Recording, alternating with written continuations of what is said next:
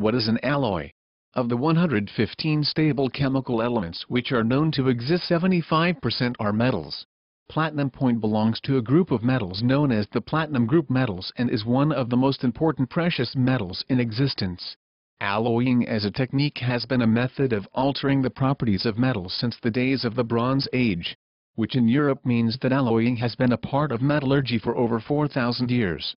The simplest definition of an alloy is that it is a mixture of one or more metals and/or a non-metal. The mixing of substances happens in precise quantities by percentage of the overall mass and occurs in the molten state, that is, when the metal is a liquid.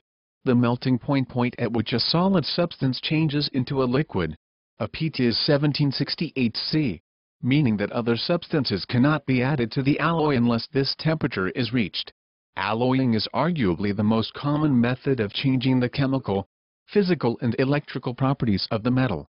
Today over 90% of the metals we use are made by various alloying techniques, and there are literally tens of thousands different types of alloys, and this number increases almost daily. Alloys are not compounds, they are solid solutions because the alloy is produced when the materials are mixed in a liquid state and then allowed to solidify. Why bother? The shortest answer is that alloying changes the properties of pure metals, meaning that they can be put to more uses. Each alloy is unique because it has a definite percentage composition of each substance in the alloy. It is these differences in composition that produce the different properties.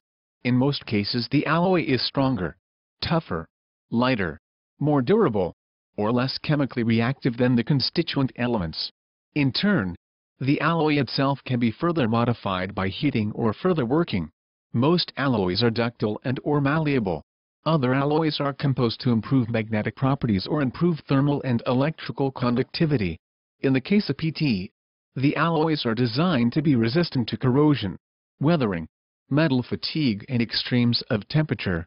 Characteristics of platinum alloys: although the high melting point of pure PT contributes to its relatively high cost, it has properties that make it an excellent material for alloying. These properties can be attenuated by mixing it with elements such as palladium PD and rhodium RH, and because these elements have the same crystal structure as PT, the alloy itself is very easy to work by mechanical means. The alloy retains its resistant properties, which means that when alloy refurbishment time comes along, the PT alloy will not be affected by the chemicals or equipment used. In addition, PT has the property that when it is alloyed, it maintains these properties up to a point where 20% of the mass of the metal has been taken up by other substances.